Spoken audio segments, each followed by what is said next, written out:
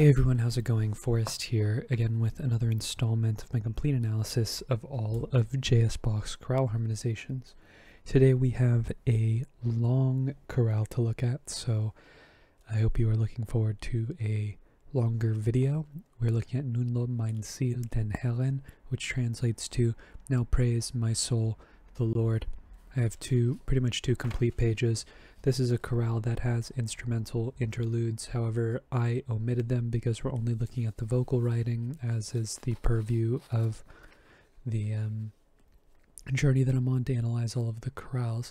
So there are instrumental swaths that I removed from this particular arrangement, so if you're looking for a complete analysis of this particular movement, you're going to have to find it elsewhere where they analyze all of the instrumental works, but we're going to be looking at the harmonic activity going on in the voices alone. It's very interesting. There's lots of twists and turns and harmonic irregularities throughout the chorale, but because there are some longer sections where I presume there are developments in the instruments that make the modulations a little bit more seamless, I'm just going to mark them as direct modulations, signifying the fact that we've moved from one key to the next, even though there might be common chord modulations going on within the instruments.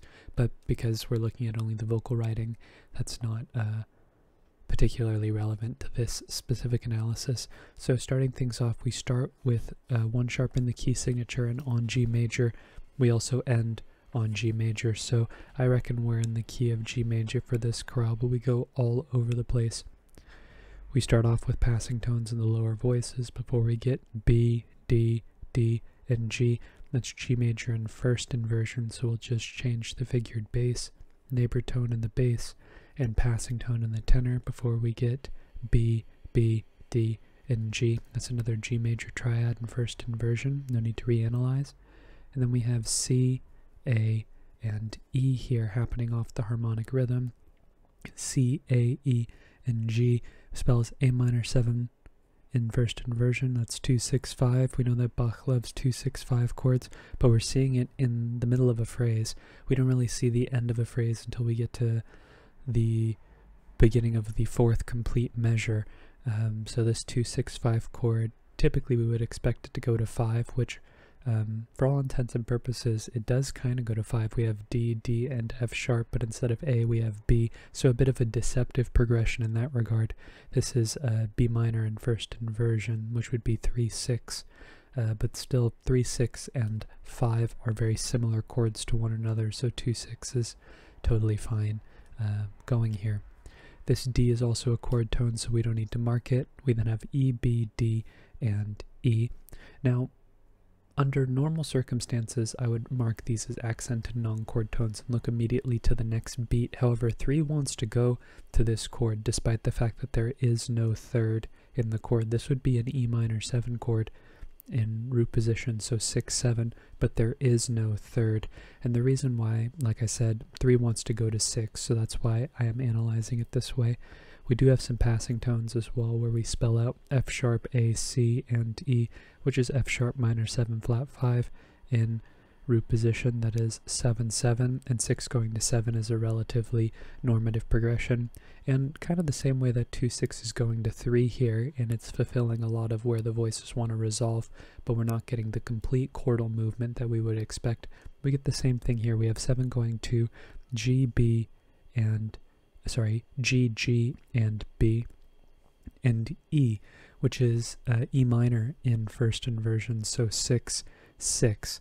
And that 6-6 chord, for this, like I said, the same reason, it's an adjacent harmony, so the chord is resolving 2/3 of the way that we would expect it to. However, it's not following the cycle of falling fifths, so we're only seeing 2 of the voices resolve the way we would expect rather than all 3. We also have more passing tones, or we have a neighbor tone and 2 passing tones, which gives us another F sharp minor 7 flat 5 chord, A, F sharp, C, and E, which would be 7-6-5, and the handwriting is going to get very cramped just because I did not want to print this onto 3 pages. I didn't really see a reason to print it on the 3 separate pages. But 7-6-5, we have this oscillation between 6 and 7 and 6 and 7 before we eventually get to G major, B, G, D, and D, which is G major in first inversion. That's 1/6. We have a passing tone in the tenor. This B is still a chord tone, so we don't need to analyze it as a non-chord tone. We then have E, B, D, and E. Again, to be consistent with the analysis that we had at the beginning of this measure, I am going to call this a 6/7 chord. However, under normal circumstances, I wouldn't have really analyzed it that way. But because the harmonic rhythm is so fast over the course of this chorale, we're getting chords on pretty much every eighth note during this section. I feel like there's intention here, and the third being absent doesn't necessarily mitigate our ability to discern what chord is happening here, especially because it's functioning the way that we expect it to. But this D is a passing seventh, this C is a non-chord tone, this D is a seventh and also a non-chord tone, this B is a chord tone, this C is a chord tone, and if you pull out all the notes there is the makings of kind of like a D7, but we have this G suspended in the melody, which kind of derails all of that potential analysis. But in the counterpoint, there are some chords to infer if you wanted to be particularly granular and not picky about other voices being suspended. Regardless, I'm not going to write any of those down because we don't have any complete chords. But after our incomplete E minor, oh, you know what? I take that back. This is a complete E minor 7 because we have E, B, D, and G, as opposed to this voice here.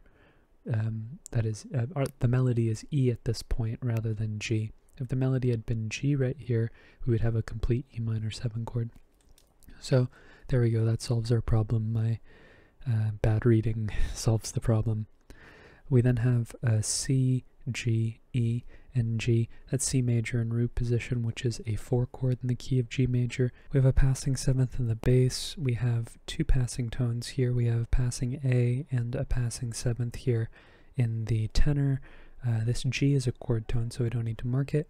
We then have A, C, F sharp, and A, and we could call this a 7 chord. However, I think that, you know, with the harmonic rhythm and the way that we're deriving chords from the texture in this particular chorale, I think this is actually a 5 chord. We have D, D, F sharp, and A, and this C and this A, I don't think they're chord tones, but you have to put together everything that's happening across the whole beat in order to get the whole picture.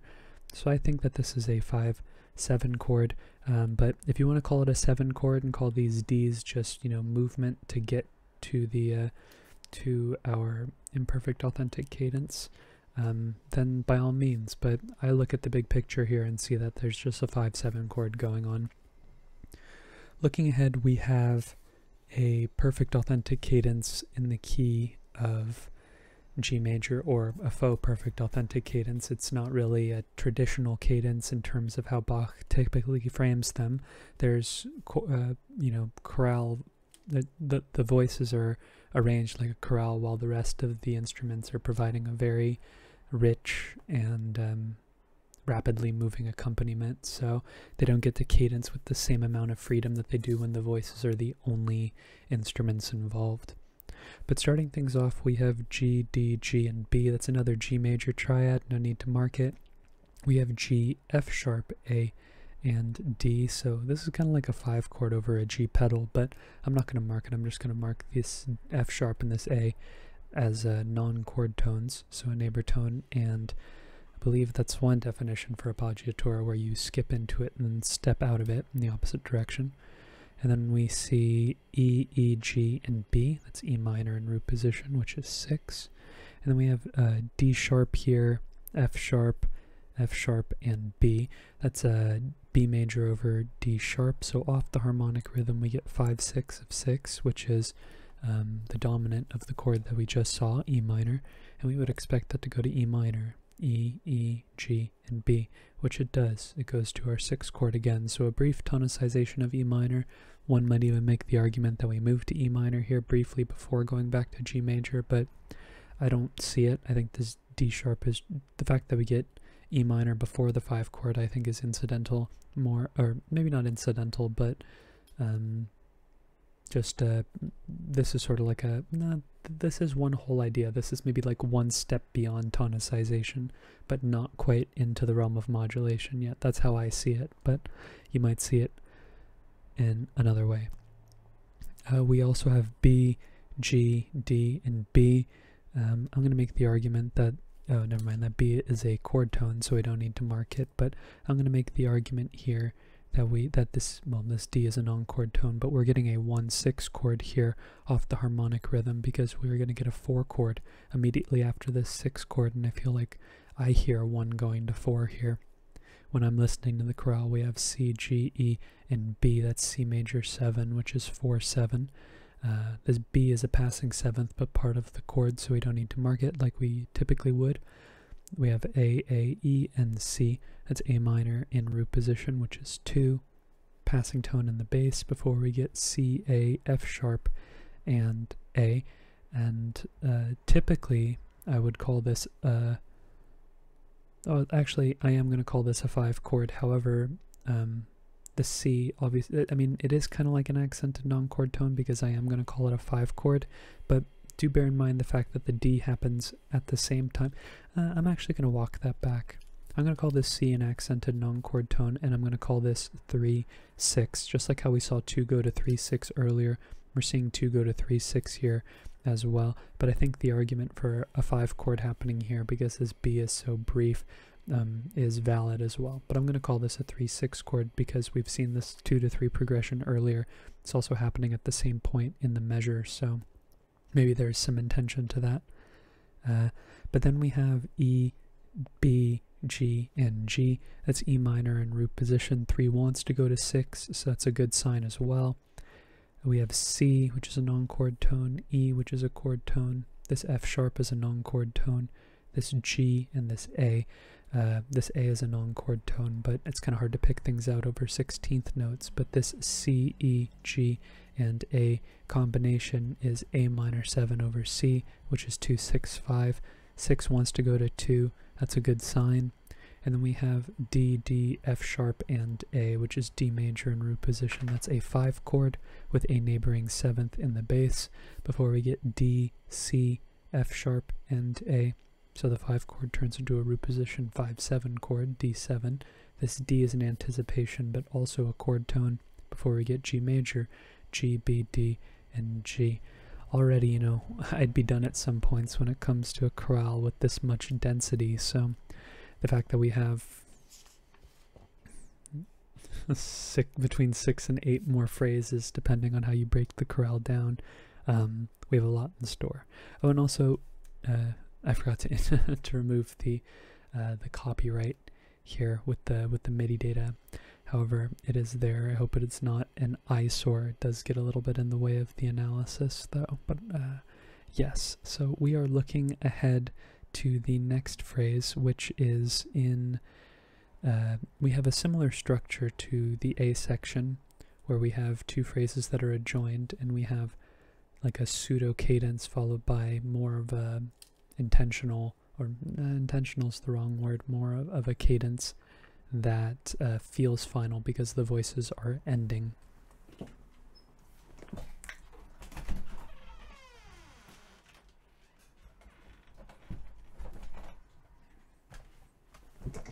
Okay, 3, 2, 1. However, we're going to start off this phrase in the key of E minor, and like I mentioned at the beginning of the video, all modulations that don't happen within a phrase are going to just be direct modulations because the instruments could be setting up the modulation. Chances are they are. In the cases with these chorales that have instrumental interludes, the cadences, or the modulations rather, do happen within the instruments. So we start things off with E, B, E, and G. That's E minor, which is our tonic in root position. Neighboring 7th of the alto. This B is a chord tone before we get C, G, E, and G. That's C major in root position, which is our 6 chord. So 1 going to 6. We've seen this before. We have a passing tone in the bass here before we get E, C, E, and G. That's C major in first inversion, so we'll just change the figure bass. passing tone in the bass as well before we get G sharp, B, E, and B. That's E major over G sharp, which is a secondary dominant. That's 5/6 of 4 because it's also the dominant of A, which we would presume to be on the next beat. But before that, we get E sharp, G, E, G sharp, E, and B, which is like taking the chord and putting it in root position, so I'll mark that. And then we get A minor, A, C, E, and A, which is our 4 chord. We have a passing 7th here before we get F, C, D sharp, and A. That's D sharp, fully diminished 7th over F sharp, which would be 7, 6, 5. No half diminished symbol like we typically get. We have a passing tone in the bass. We also have another passing tone in the alto before we get D sharp, B, F sharp, and B. That is B major over D sharp, which is 5/6. So when we see 7 and 5/6 next to one another, it's less of a progression really happening because there's no functional change between the two chords. It's still like a very tense moment, but the chords are distinct in this case because of the introduction of the B in 2 of the voices. So I guess technically 3 of the voices because we get B here on the last 8th note of the measure as well. But even though it kind of looks like we're going to a root position triad here, we are getting rid of the 3rd by doing so, so I tend to not analyze these instances. But we do see some instances where it turns into a root position triad, like here, where we have either a voice being replaced that's doubled or 2 voices are moving, so the voice that would be getting removed is being compensated for. So then we have E, B, E, and G. That's our tonic triad, E minor. This G right here is like taking the triad and putting it in first inversion, so I'll go ahead and mark that. And then we have A, C, E, and F sharp. That's F sharp minor 7 flat 5 over A, which is 2, 6, 5. This F, kind of for the same reason, is kind of like taking the chord and putting it in a root position, but I don't really see the point because it's taking away from a completely voiced chord. It's more of like a gesture that adds activity to the bass in this case than anything else. And then we get B, B, D, or D sharp and F sharp, which is B major, like we learned from the last measure. That is our dominant. Passing 7th in the tenor. The bass leaps down an octave, so we don't need to mark that. And then we get our pseudo perfect authentic cadence here in the key of E minor, E, G, E, and E. And this also coincides with our modulation to D major, because at the end of this phrase we have a perfect authentic cadence, more like, you know, kind of more of a perfect authentic cadence like we had at the end of the A section, because it's followed by significant rest in the voices, so it feels more cadential even though the instruments are continuing to chug along. But this E minor chord, E, G, E, and E, is also functioning like our supertonic in the key of D major. And interestingly, we see the E minor chord turn into an E minor 7 with the 7th in the bass here. It's kind of unusual. I know you've seen it, you know, maybe a handful of times, but 2/4/2 chords are relatively uncommon. We have D, G, E, and E. So the fact that we don't have a 3rd in the or a 5th in the chord is kind of interesting with the 7 as well. But nonetheless, this is a 4/2 chord.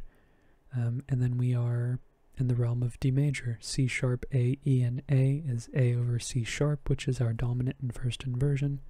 Neighbor tone in the bass and in the alto before we get C sharp, A, E, and G. That is taking the chord and turning it into a 7 chord in first inversion, so we'll just change it to 6/5. And then we get root position 7 chord happening on the offbeat because we have A, C sharp, and G, which is an incomplete 7 chord, but a 7 chord nonetheless, so we'll call it 7/5/3. And then we have D, A, D, and F sharp, which is our tonic triad in root position. And that triad kind of gets turned into first inversion, F sharp, A, D, and F sharp on the and of the beat. We then get B, G, D, and G, which is G major in first inversion, that is 4/6, with a passing tone in the bass and in the tenor, before we get G, B, D, and F sharp, which is taking the chord and putting it in root position, but also turning it into a 7 chord, so we'll just change the figured bass. We have a neighboring 7th here in the bass, but that is a chord tone in this instance. We then have G, B, D, and E. That is E minor over G. That would be 2-6. Bach loves 2-6 chords. This A is a non-chord tone. This A is a non-chord tone. This C sharp is a non-chord tone, but when you take the sum of all the notes that are happening off the harmonic rhythm, we get A major. That's a 5 chord. And this G turns into a passing 7th before we cadence on D major, D, F sharp, A, and D, which is our tonic triad.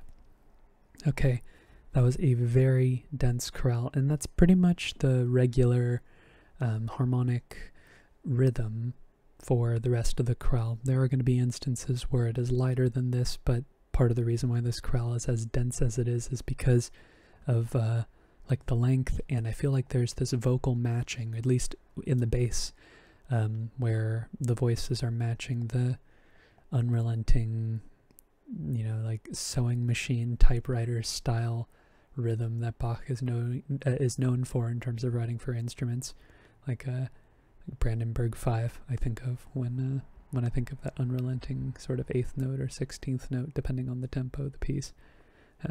But moving ahead, we have an imperfect authentic cadence in the key of E minor. So we're going to move back to E minor here.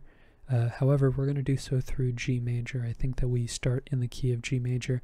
That's just what it sounds like to me.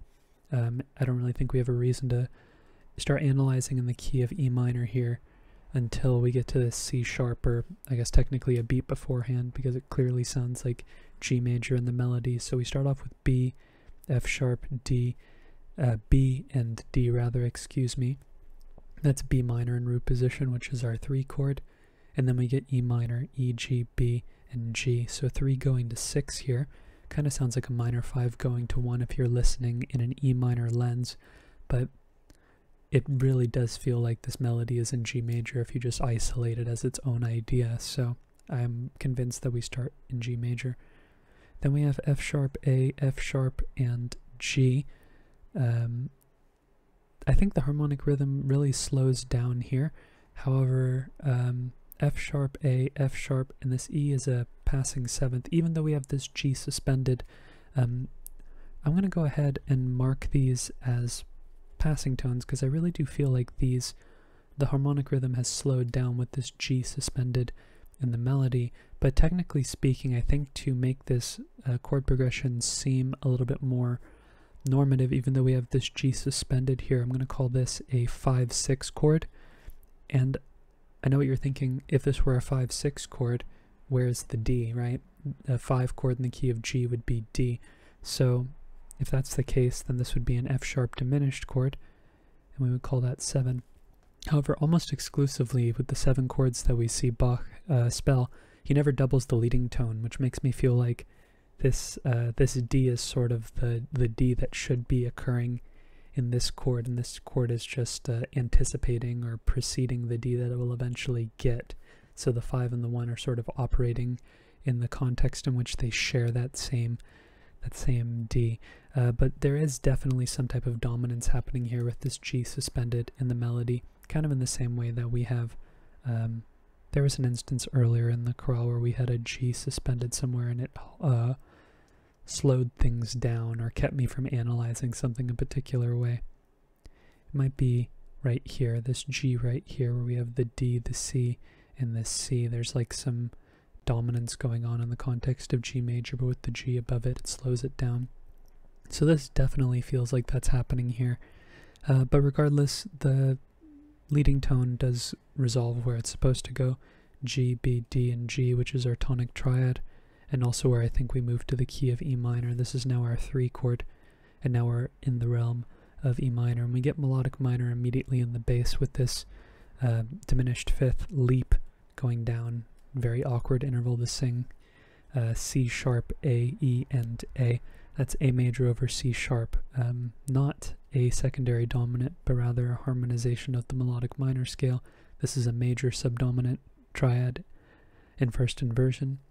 We then have D sharp, A, F sharp, and B, which is B7 over D sharp, and that's 5, 6, 5. 4, 6 going to 5, 6, 5, or even 4, 6, 5 going to 5, 6, 5 is a relatively common progression in minor chorales.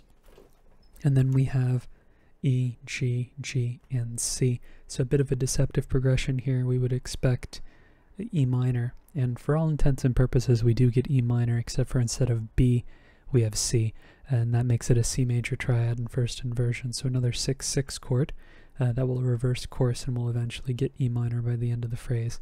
Again, we have D sharp, B, F sharp, and B. So in this case we have another B major triad, but instead of the 7th we have the root doubled, so this is still a 5-6 chord, just not a 5-6-5. We then have C sharp, E, E, and A. That's A major in first inversion again, which is 4-6. And then we have D sharp, B, F sharp, and B again. That's B major in first inversion, another 5-6 chord.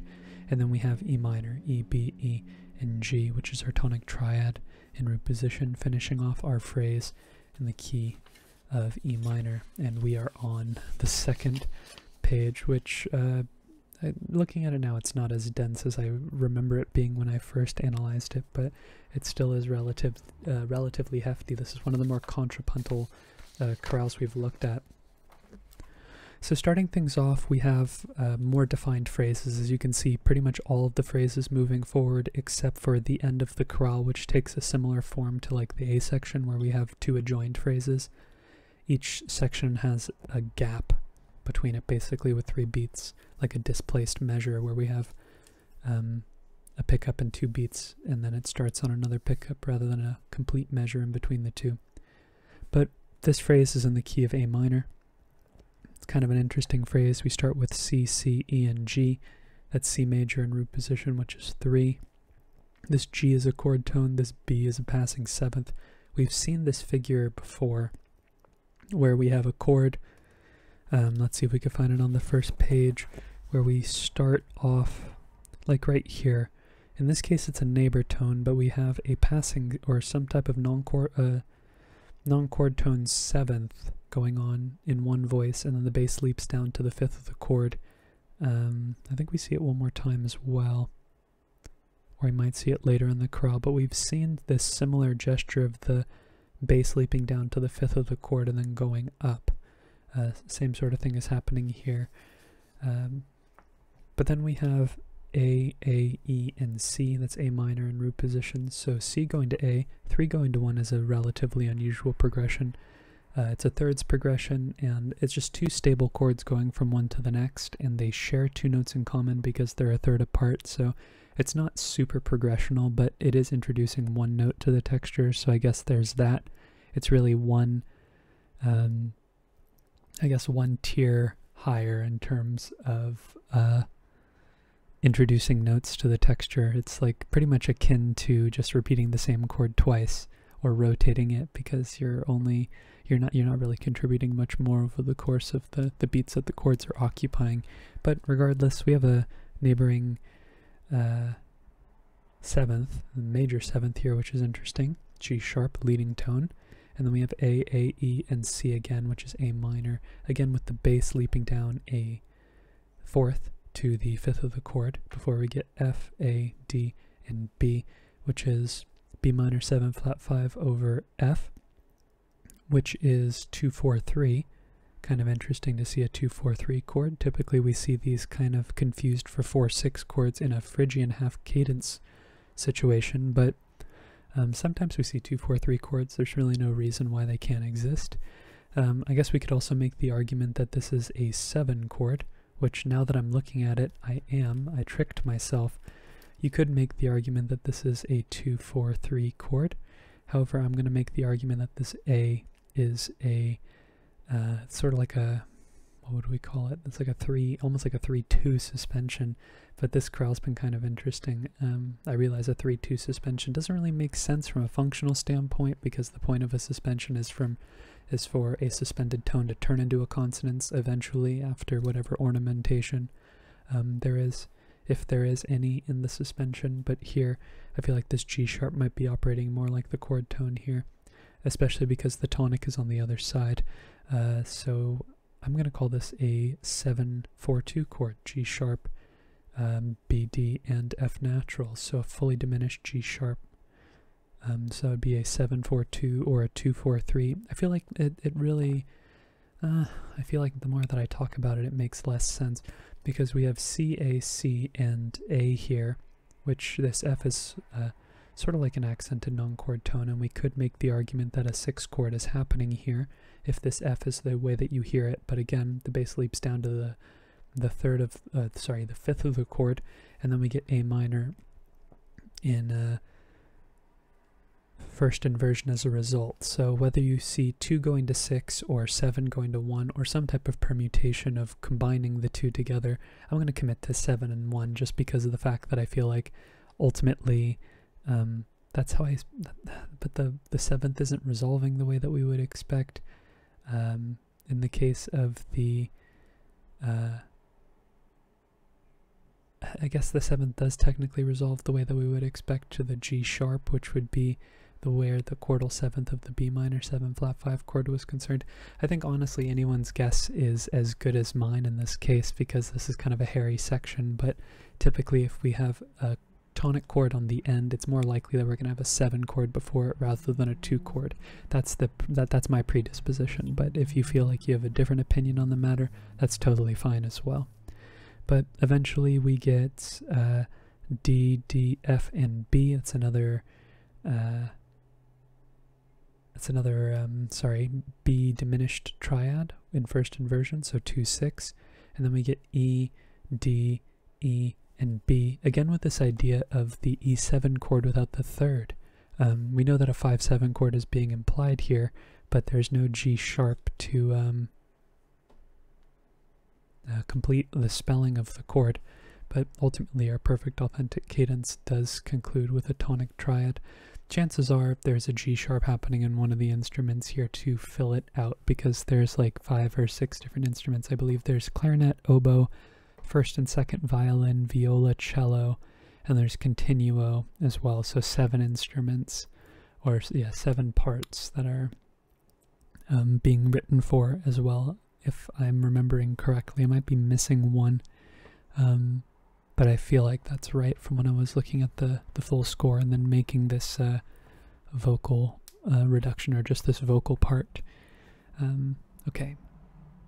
Yes, so our next phrase, probably the most interesting cadence in the entire chorale here. I'm making the argument it's an imperfect authentic cadence in the key of C, but we stay in the key of A minor up until the cadence. So we start things off with F sharp, C, D sharp, and A. So that is D sharp diminished over F sharp, which would be a secondary dominant in this case. That would be 7, 6, 5, fully diminished of 5, because D sharp is the leading tone to E, and E is our dominant, therefore 7, 6, 5 of 5. Passing tone in the bass, passing tone in the alto, before we get D sharp, F sharp, F sharp, and B, which is B major over D sharp. We've seen this chord progression before, actually, I believe. Where have we seen it? We've seen this, I swear we've seen this progression before. I'm not crazy, am I? Oh goodness, maybe I am crazy. Where we've seen 5 and 7 happening one after the other. Like right here, we've had F sharp, C, D sharp, and A, but in this case we are in the key of D minor, so I think we're just seeing this progression again where we're tonicizing E, but we're going to get an E major chord because we're staying in the key of A minor until we get to C major, inevitably. D sharp, F sharp, F sharp, and B is 5, 6 of 5, so we have another progression where 2 dominants following one after the other. It's not very progressional because, for starters, they're a third apart, so they share 2 notes in common, but also their function is the same. So when their function is the same, there really isn't a lot of progression, right? You're introducing 2 chords that operate pretty much the same way. So what does that do to the progression? It keeps it relatively static, and maybe that's his intention. But also, if you're forced into writing a particular way because you have a melody in front of you and there's only a limited number of chords that can fit that melody. Sometimes you're shoehorned into a particular situation to fit the constraints that the melody puts you in. So we have 5, 6 of 5 here. We would expect that to go to E major, which it does. This B is a chord tone as well, so we don't need to mark it. E, G sharp, E, and B. That is 5 with a passing 7th in the bass. And then we get C, G sharp, E, and B. Now if we look here with the B, A, E, and B, that's not really a chord. This B is a chord tone, this A is an anticipation. But if we analyze this chord, what's going on, we could make an argument that there's not really a chord being introduced here, and this is just off the harmonic rhythm, but I think we have 5 going to 3 here, but 3 is augmented. C, G sharp, E, and B, so I think this is a 3 augmented 7th chord. 5 going to 3 is not a super unusual progression. It is deceptive in its own way, but the G sharp being in the counterpoint here, being suspended and then resolving upwards, does create that augmented triad for an extended period of time.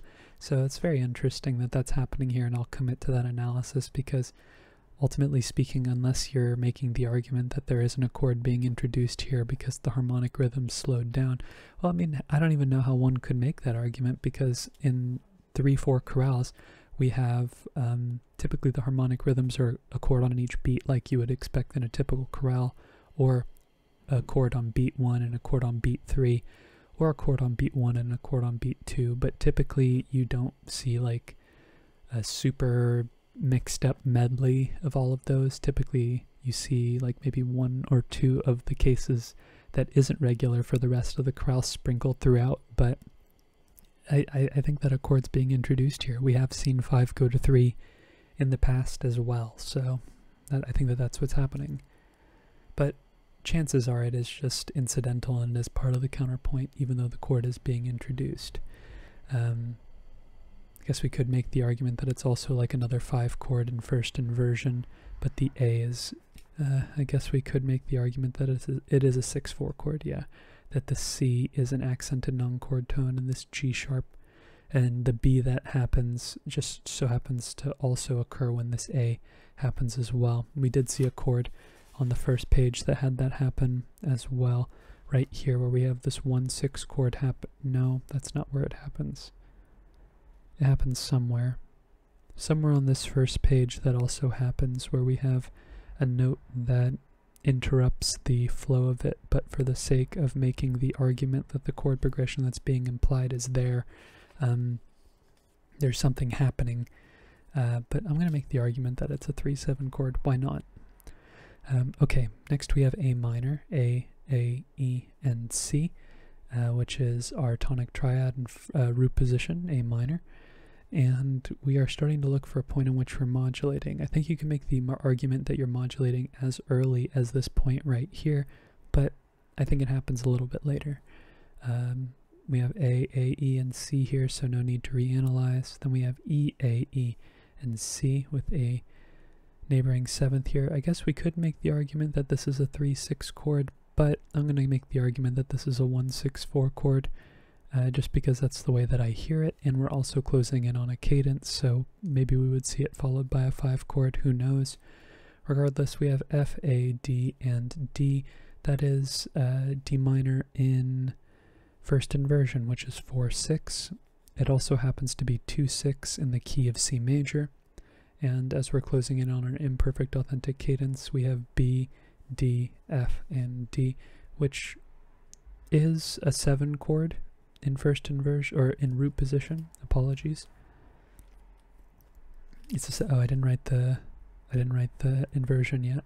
But I think with everything being introduced here, we have the B, the D, the B, and the G happening here. I think that this is just a big 5 chord in first inversion that's happening over the course of 2 beats that eventually resolves to C major, C, G, E, and G, which is our tonic triad and root position.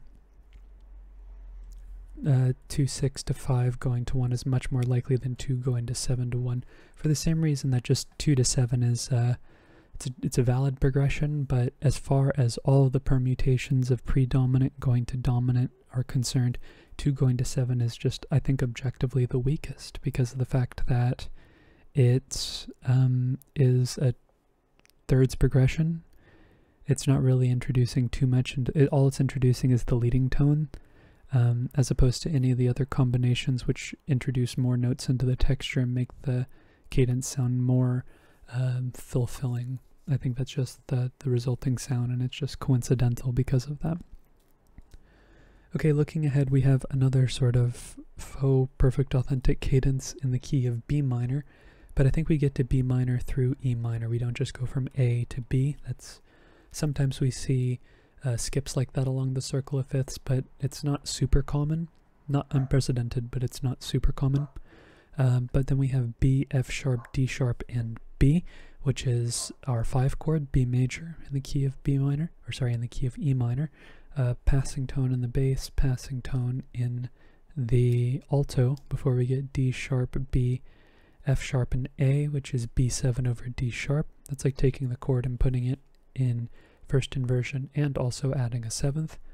We have a passing tone in the bass and a passing tone in the tenor this time before we get F sharp, D sharp, F sharp, and A, which is kind of like adding another D sharp diminished chord. There's been this theme of extending the dominance over the course of 2 chords in this chorale where we see 5 followed by 7 or 7 followed by 5. But this is a 7/6 chord that eventually turns back into 5 on beat 3, B, D sharp, F sharp, and F sharp, which is a 5 chord in root position. I might even put this D sharp diminished chord in parentheses because if we look at the harmonic rhythm happening on beat 1 and beat 3 here, this F sharp is just a means to get back to B here. But ultimately this is just a lot of dominance happening over the course of 4 beats before we inevitably resolve to E minor, E, B, E, and G, which is our tonic triad, and it also happens to be our subdominant in the key of B minor. Let me make that B a little bit more legible. There we go. And then we see the D natural here with the C sharp, which makes me feel like we're in the right direction. The C sharp's a passing tone. This F sharp is a passing tone. We then get C sharp, E, G sharp, and E. So this is melodic minor going on here. And when you harmonize the melodic minor scale with C sharp in the bass, that is, or when the root is C sharp, that's C sharp minor. So our 2 chord turns from diminished to minor, which is interesting. We then have not an anticipation, but a non-chord tone here in the tenor, which is just or it's not a non-chord tone, apologies. It's just a repeat of the same tone, which is interesting. We then have F sharp, D natural, F sharp, and E. However, I think this D natural is an accented non-chord tone. We're actually looking at F sharp, C sharp, A sharp, and E, which is F sharp 7 in root position, which is 5/7 in the key of B minor, and then we cadence on B minor. And sorry, this is not a perfect authentic cadence. This is an imperfect authentic cadence. B, B, B, and D, which is our tonic triad in root position. Okay, looking ahead, we have a faux half cadence in the key of G major, and we're just going to call it, like I mentioned at the beginning of the video, a direct modulation, because we don't really know exactly when the modulation occurs in this gap, but it probably does. Start things off with G, B, D, and D, which is G major in root position. Again, with this idea of the bass leaping down a fourth, and then doing something else in one of the other voices to change the harmony. But this F sharp is a 7th and a non-chord tone. Kind of gives us the idea of B minor going on here, but I'm not going to mark it. It's not super integral. This D is a chord tone, so we don't need to mark it. We then have E, B, E, and G. We've had a lot of 1 going to 6 at the beginning of phrases. In this particular chorale as well, it's E minor in root position. We then get B, B, D, and F sharp. That's B minor in root position, which is 3. A transitive progression. We typically expect 3 to go to 6, not the other way around, but it's okay because the voice leading works in both ways. We have a passing 7th in the the tenor, before we get C, G, D, and E. This really beautiful 9/8 suspension here, which is a 4 chord. This harkens back to the first progression we saw.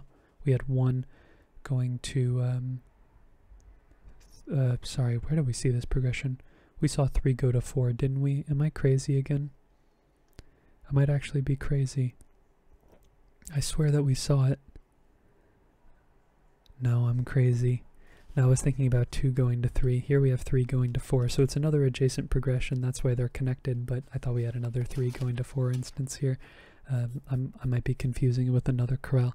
I analyze these chorales every day, so forgive me if I mix up some progressions that I remember from chorales of the last few days.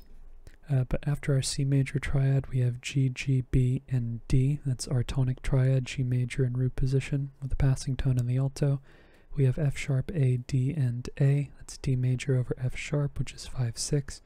And then we have this G here, syncopated, also sort of suspended over the bass before we get our half cadence. So this A right here is a non-chord tone. This D is a chord tone.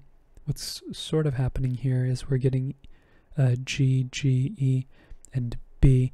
I'm going to mark that. I mean, we could say that this is 6/6/5, but I'm just going to make the argument it's 6/6. This F sharp is a non-chord tone. This F sharp is a non-chord tone. We have G, E, B, and G happening here before we get G, F sharp, D, and B going on as well. So there are some more non-chord tones all suspended over this G, implying other chords, but we're never seeing the full chord because actually the melody is also syncopated here. So with the inner voices, we have this rhythmic matching as well. This F sharp is a non-chord tone. This D is a non-chord tone. This C sharp is a secondary leading tone. This E is a chord tone, so we don't need to mark it, but we inevitably get to 5. D, F sharp, D, and A, which is our dominant in the key of G major. So throughout this entire, actually, you know what we could do on this last beat? We have G, E, C sharp, and B, which is kind of like 7, 4, 3, half diminished of 5. C sharp is the leading tone to D, so that is something that we could pull out of the texture where all of the notes are present, but the rest of them are just filigree that sort of point in the direction of D. But as we're closing in on our last cadence, which is a perfect authentic cadence in the key of G major, there is no more modulations. We're just continuing to analyze in the key of G major. So it feels like this 5 chord does go to 1. However, with this F natural here, I feel like it's functioning differently. I think that it's functioning as 5 of 4 because G also happens to be the dominant of C, but there's no way to know whether or not it's functioning like a dominant unless you provide the natural 7th, which Bach does here, and it's still a passing tone, but it still tells a different story, so 5 of 4. And we would expect C on the other side to strengthen that argument, which we do, E, G, G, and C, which is 4/6, and where we would expect our chord to resolve. We then have D, D, G, and B. That's G major in second inversion. It's interesting to see a second inversion tonic triad in the middle of a phrase, but it is in a passing configuration, which is where we would expect to see a 6/4 chord. But it's interesting to see a tonic 6/4 chord in the middle of a phrase.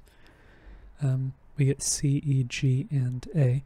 That's A minor 7 over C, which is 2/6/5. Another 2/6/5 chord at the sort of in the middle of a phrase, near the cadence, but still in the middle. We then have B, D, G, and G. That is our tonic triad in first inversion, 1/6. And then we have some pretty much all the voices moving off of the harmonic rhythm here, the bass a little bit staggered, but we have F sharp, A, C, and A. That's F sharp diminished in first inversion happening off the harmonic rhythm, which is 7/6. And then we get G, B, G, and B, which is our tonic triad in root position. This G is a chord tone, so we don't need to mark it. This A is a passing tone. This B is a chord tone, so we don't need to mark it. This C is a non-chord tone, so we'll mark it. And then we have D, D, F sharp, and A, which is our 5 chord, passing 7th in the tenor. This D is a chord tone, so we don't need to mark it. And then finally, our last chord to cap off this incredibly long analysis is G major, G, B, D, and G, which concludes this chorale. Now, with the case of the chorales that have instrumental interludes, and there are quite a few on this channel, I'd say there's upwards of maybe 10, no more than a dozen, but maybe 10 of my episodes have included me taking out the instrumental interludes. I have asked myself whether or not I want to include them, and I do, because they're considered chorales by most of the collections that I've encountered, so I want to be as thorough as possible by analyzing them. But because they're accompanied by instruments and they sort of push the boundaries of what I would consider homorhythmic, they are more challenging to analyze. They take on more of like an instrumental form. Like I'm not sure if you've ever analyzed instrumental music in comparison to vocal music or in comparison to a chorale, but sometimes the harmonies are much more hidden. They're sort of hidden in plain sight, where you have to use your ear a lot more liberally to infer certain chords happening over the span of a phrase, especially with like solo instrumental music where chords are implied, but you never get, you never get anything that really, unless you're listening to a harmonic instrument like a piano, where you can comp in one hand and then you have a melody in the other hand. But when you're looking at vocal music like this, it's kind of pushing that same boundary where without the full context, it's difficult to fully discern why some of the chord progressions are the way they are. But that being said, we do have a relatively comprehensive outlook on what's happening harmonically. Sometimes we don't have all the notes that we need, sometimes we have more notes than we need, but we have a general idea of the chord progressions that were used throughout this chorale. But on that note, if you're interested in following me along on this journey to analyze all of the chorale harmonizations, feel free to subscribe to the channel, hit the notification icon. You'll be notified of when my daily upload goes live, and I'd be more than happy to have you along on the journey. But thank you so much for watching the video. It really means a lot. Thank you so much for supporting the channel by doing so. I look forward to tomorrow's analysis, and I hope you take care.